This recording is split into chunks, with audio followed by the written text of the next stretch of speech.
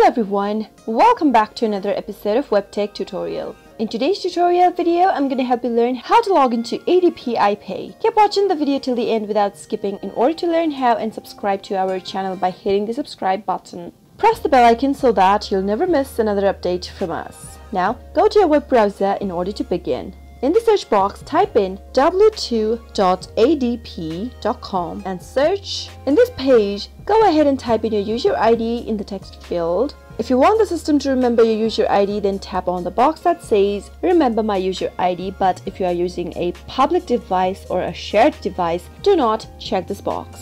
In case you've forgotten your user ID, then tap on Forgot Your User ID link right below the next button and follow the instructions to look for your user ID. After you're done, tap on the next button and a password text field will appear. Simply go ahead and type in your password. Make sure to type in a correct password if you want to log in without any kind of a problem, but in case you've forgotten your password, you can tap on this Forgot Your Password link and follow the instructions to reset to a new password. If you don't have an account yet, you can go ahead and tap on the Create Account link at the bottom of the screen and register yourself to a new account first. Once you have an account, you can enter the credentials in this page and tap on the sign in button after you are done. And that will be how you can log into your ADP iPay account with your mobile phone. I hope the tutorial was helpful to you. If it was in any way, go ahead and give it a thumbs up. Feel free to comment down in the comment box if you have a question or a feedback for us. I'll be back soon with more tutorial episodes. Goodbye till then.